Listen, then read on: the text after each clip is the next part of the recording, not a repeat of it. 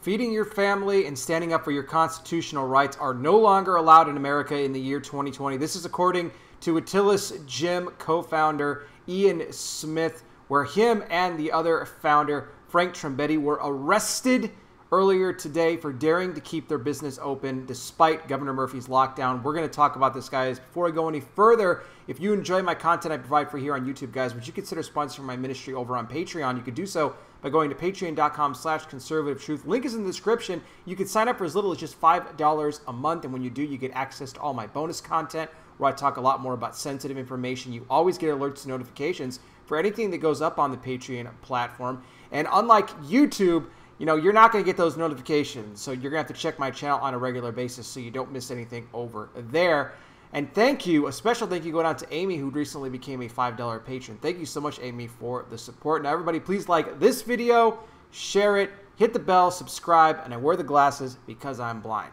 Now, let's talk about Atilis Gym. They have been in the news here in New Jersey, in Belmar, since May. The governor has been going after them, declaring gyms to be non-essential there in the state of New Jersey. Well, Atilis has been fighting this ever since then. And well, this past Friday, a judge ruled that he could, in fact, the governor's order to close these gyms could be upheld. And this did not sit well with Ian Smith and also with Frank.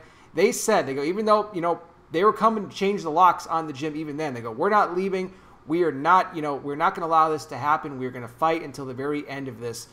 They have maintained this position. They've been on Fox News. They've been all over the place talking about this. The supporters, that back in May, they had people gathered outside with Trump 2020 signs in America, America and everything like that, saying we need to get back to work.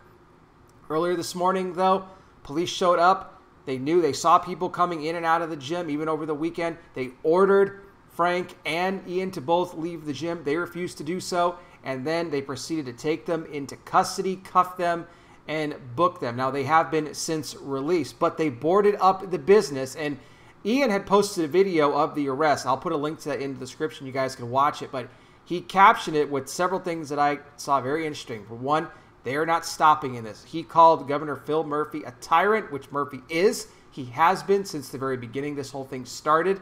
He said that they are going to continue. They are not going to stop. He said it's time to mount up. He says we are not backing down from this one bit whatsoever. He's calling on everybody to share what he sent out there, to let them know what is happening, because they are trying to prevent businesses from being able to operate, from being able to put food on their tables for their families, and it has to stop. This is not China. This is America. There is no reason that a gym or any other business should not be considered essential. All businesses are essential. If you're not comfortable, then stay at home. Why do you have mask mandates if you're just going to shut the businesses down anyway? If the masks work so well, like all these so-called experts say that they do, then you should be able to keep all your businesses open with absolutely no problem at all. But that's not what they're doing, right? Because we know it's just all a bunch of lies. We know this. So we're going to monitor what's going on here with Atilis Gym. Like I said, as of now, they have boarded up the gym. Where does it go from here? I hope they win this thing. Let me tell you this right now. And they should. They should win this. I mean, they're not going to stop. They're strong, and they're fighting for their business. This is their own business here. So this needs to end. What do you guys think? Let me know down below in the comment section. Again, check out the video. I'll put the link in the description of the arrest actually taking place earlier today. Thank you so much for watching. I really do appreciate it. I'll be back with more. You guys take care. Please be safe out there. God bless each and every single one of you, and I'll talk with you soon.